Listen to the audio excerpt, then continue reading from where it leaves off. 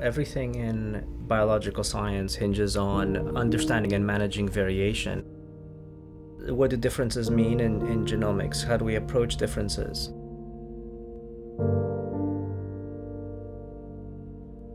Ideally, differences should stand out. Things that are important should be salient. They jump out at you. In this particular exhibit, they literally do jump out at you. The third dimension was used to emphasize the differences between cells in different states as measured by their transcriptome levels.